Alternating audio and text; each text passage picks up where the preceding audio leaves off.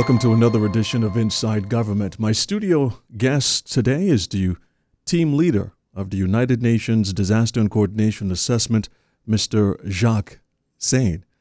Jacques, welcome to our Inside Government interview, and I'm taking this opportunity to sit down and talk with us. The few days you've been on the island, or a few weeks actually you've been on the island, there's some training sessions taking place where the government of St. Martin has basically have requested assistance in regard to being able to be better prepared for disaster scenarios, and doing so in a very quick, compact, and a concise manner. The training has been coordinated with the Disaster Coordination Office that is headed by Mr. Clive Richardson, and these exercises have been taking place. First of all, once again, welcome, and tell us a little bit about this particular background with regard to this session. What has been asked of you from the government of St. Martin? Thank you for being here. Based on the request of the government and negotiation that has been taken place months before with the United Nations Resident Coordinator, that is the representative of the United Nations in the region here, we agree to support the government with what we call the Disaster Hurricane Preparedness Mission. And that mission consists of in close cooperation with the government, with the government staff, with non-governmental organizations, private companies, also military, to survey, to invest, to see what preparedness activities could be taken that could be implemented on short term. And that is what we did. We looked into the disaster management organization. We also showed what international organizations could do. The Office of Coordination in Humanitarian Affairs, our team, but also other organizations, how we can support St. Martin's government disaster management structure. It was also known, because I was here last year at Irma, at a devastating situation for the community here, that collecting information, analyzing information, and use it for to express the needs for the population, that was still a lessons learned challenge. So we also support the government. How can you improve that? How can we improve that by mapping, by collecting information, but also conducting assessments? Logistics was another important aspect. If you have needs to be addressed for the community, it means that you have to know how you organize that. So those were the topics where we have to focus on. And you, in your first, you mentioned we are here for the training. That is only one part of what we did. So the important thing is short recommendations, what can be used at this moment for the government officials and disaster management organization. And we conducted 2 workshops, one on information management, and the second one was emergency logistics.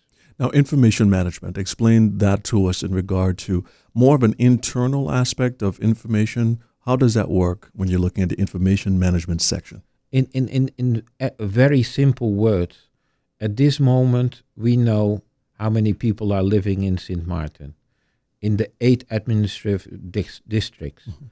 What the vulnerability is of the people, how many children that there are living, what schools do we have, what type of other buildings they are. That is existing information.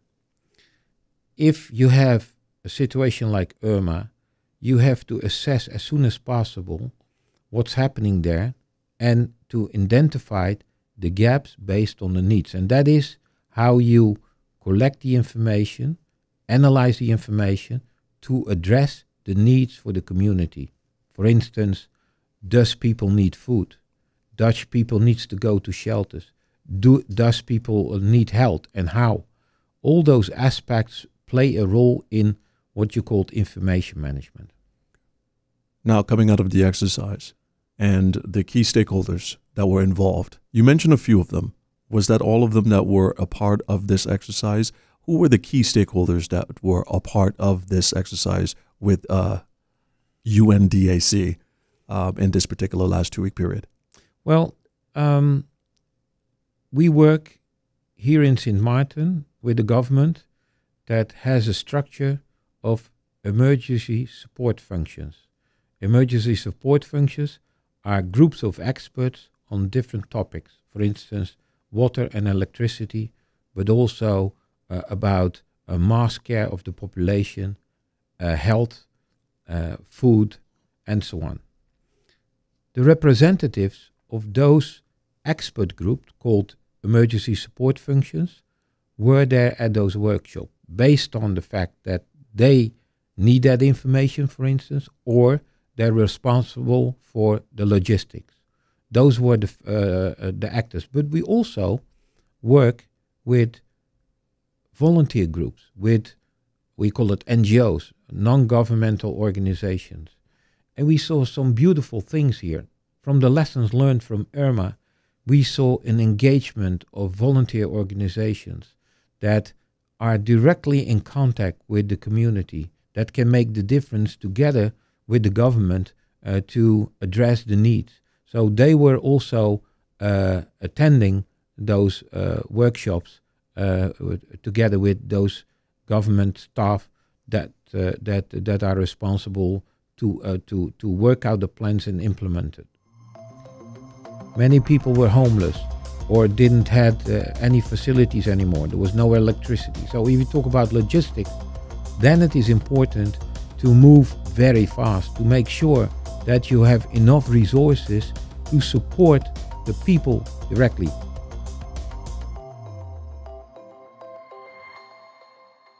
When disaster strikes, it affects all of us. Yeah, girl. Tell Desan to come and see me. I'll put her name at the top of the list. You need to know that as a citizen, your rights are always protected. I just need help. Here, fill those out. I have filled out this form 3 times already. I need help. This is just a waste of time. If you feel your rights have been violated or have a legitimate complaint against any government body, even in these troubling times, we are here to listen to and act upon your concerns. The Ombudsman will use all of its resources to seek a fair resolution, keeping the government fully accountable. The Ombudsman, protecting your rights. Brought to you by the International Ombudsman Institute. Hi, what's up, St. Martin? My name is Rene Leverett, and I play baseball. And I've represented St. Martin in numerous international tournaments and professionally around the world. Sports matters to me because it reveals and develops character. So I challenge the business community to step up for sports and help us rebuild and repair our facilities. I also ask the community to nominate local businesses in your area to take the challenge and step up for sports, because hashtag sports matters, hashtag are you in? One of the other key areas that you focused on dealing with emergency logistics, as you had mentioned. Can you get a little more detail concerning the emergency logistics aspect that were unique or key to St. Martin? Well, back to Irma again. When Irma hit St. Martin, the airport was completely devastated. Airplanes were topped over. The whole terminal was being destroyed or partly destroyed. The harbor was destroyed. But still, the population was suffering. Many people were homeless or didn't have any facilities anymore. There was no electricity. So if you talk about logistics, then it is important to move very fast, to make sure that you have enough resources to support the people directly in food, hygiene kits, water, because the water was being disconnected as well. Mm-hmm. And those aspects were coming in at the airport.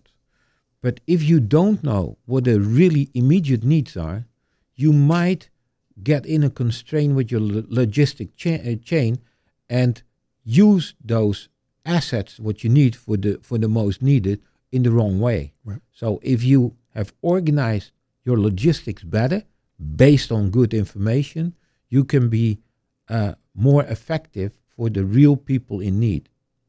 When you're looking at geography, the size of the area that you're dealing with, When you're looking at St. Martin through your profession, how do you gauge that in regard to emergency situations? Is every scenario of a disaster challenging? Of course it is, but is it easier to manage in smaller geographic spaces? How do you view it? No, I will not say that it is more easy. The opportunity Sint Maarten has is that it is a beautiful island, and the neighbor is Saint Martin. That is one. And the big airport has been shared by those two countries. Two, if you look to the figures of 2016, 1.5 million people arrived at the airport as a tourist or a visitor for Sint Maarten. 1.6 million people arrived on cruise ships into Sint Maarten. Mm-hmm. When we arrived, we had thousands and thousands of tourists in Sint Maarten. So that also means that you have, as a government, but also as the supporting organization when I was coming in, had a responsibility for those tourists as well. So looking to the challenges a small island has is infrastructure is hampering because a lot of debris all over. The energy infrastructure, water, electricity was not working, and population was in need, and the tourist was in a devastating situation. So you had many steps to go at the same time. That needs to be well coordinated. An example that I can give you is the 62 dialyzed patients that were on the island and couldn't be treated in the Sint Maarten's hospital, medical center. Mm-hmm. And at that time, you have to react swift. So I don't want to say that it is easier on a small island. No, you have more challenges, but if you know what you're talking about, you can move quick. Coordination, partnerships, considering the geographic limitations, and of course the resources. How do you view that in regard to regional partnership?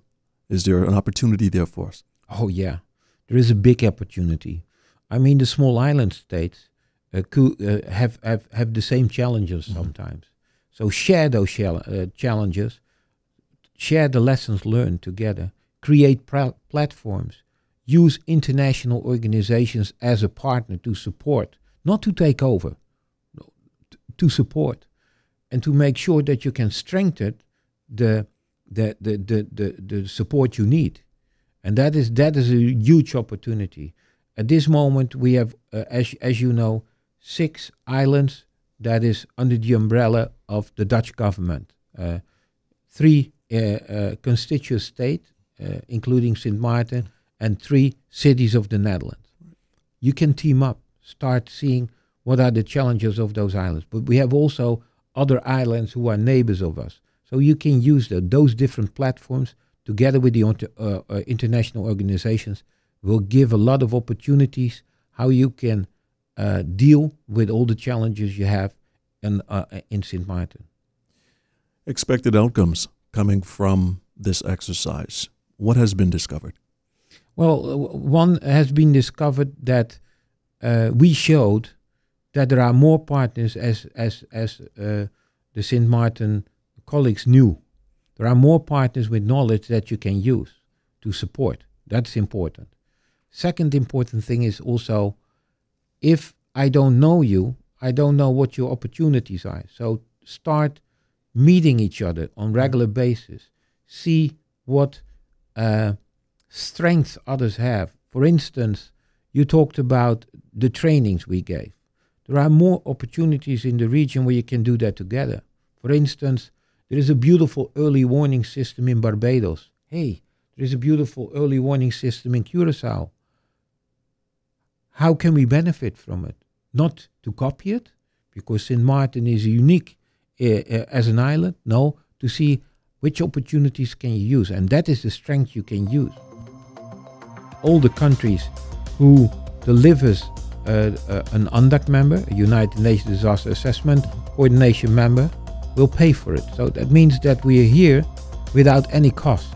We come with our knowledge and we share the knowledge together with the partners in Sint Maarten.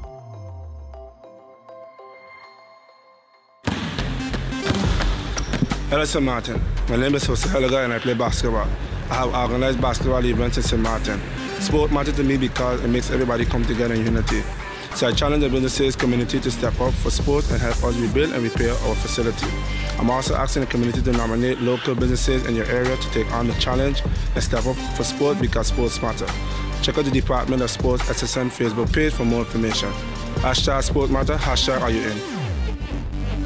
When disaster strikes, it affects all of us. Yeah, girl. Tell Desan to come and see me.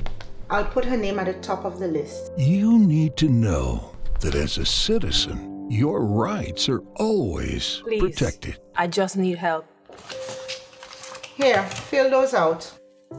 I have filled out this form 3 times already. I need help.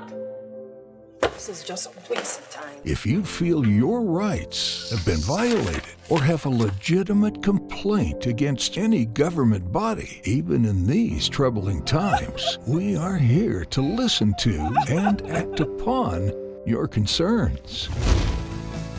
The Ombudsman will use all of its resources to seek a fair resolution, keeping the government fully accountable. The Ombudsman, protecting your rights. Brought to you by the International Ombudsman Institute.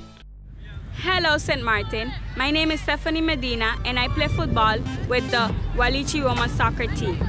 I have represented St. Martin in many different games. For example, the Dutch Caribbean Women's Soccer Cup. I played against Bonaire, Aruba, and Curacao right here in this stadium. Sports matter to me because it makes me happy, it keeps me fit and healthy, and it is very fun. So I ask the business community to take on this challenge and help us rebuild our facilities. And I also ask the community to nominate the local businesses in your area and take on the challenge and step up for sport. Why? Because sports matter. Check out the Department of Sport Facebook page for more information. Hashtag Sports Matter, hashtag Are You In?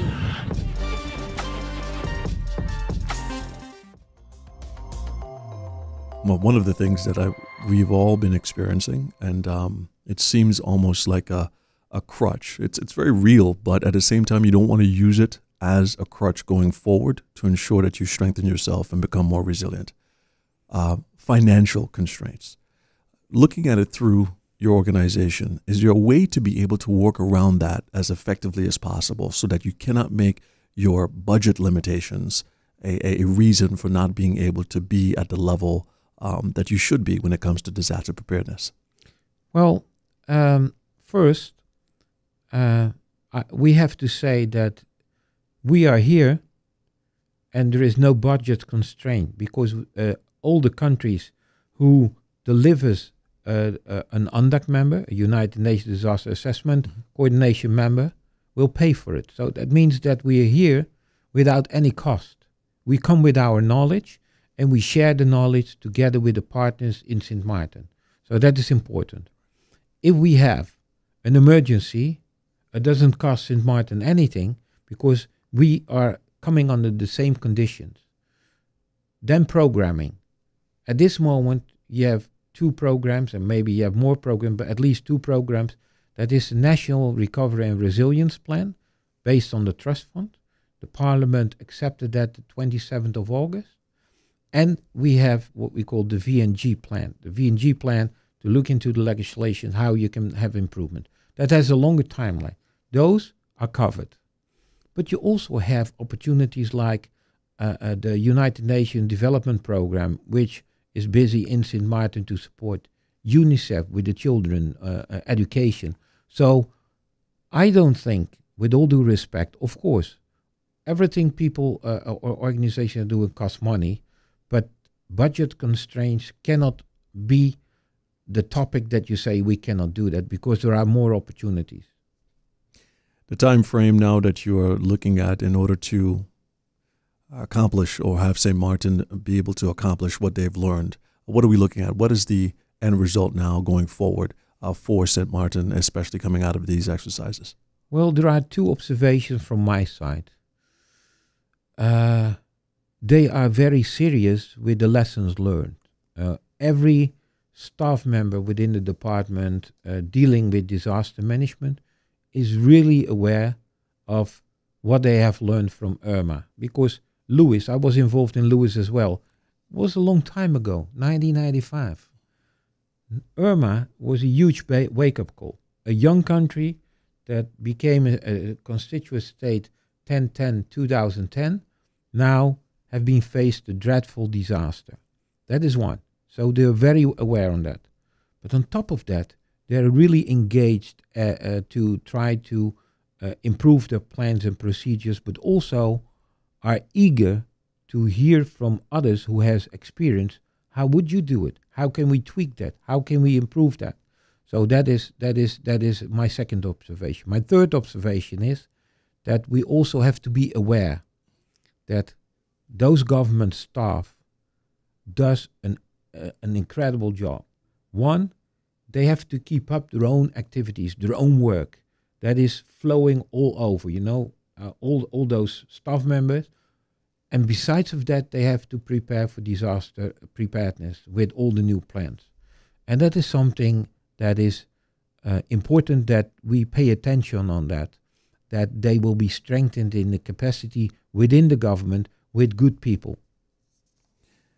UNDAC team leader St. Martin, Mr. Jacques Sain, thank you so much for being a part of our Inside Government interview. Final words. Specifically, I wanted to ask you, what would you say to the citizens and their role? Because we look at it from the role internally, but what can a citizen do to be able to be better prepared? What would your words of expression be? Just one word, one sentence, is trust the government. You have great leaders in your country who is now on top of making it much better. Have patience. I know patience is not always in us, not also in me. Be patient. I see good improvement and I see good leadership, and that means that that is important that the community will see it. And also try to be active in community involvement, because you as a community can make the difference when you team up together. Thank you very much, Mr. Sain. And to our radio listeners and televiewers, thank you for tuning in and being a part of this special edition of Inside Government. If you missed our broadcast, be sure to tune in to the official government website, stmartingov.org. Also tune in to St. Martin Gov Radio 107.9 FM. On behalf of the team here at the Department of Communication, I'm Cedric Peterson. Thanks for tuning in.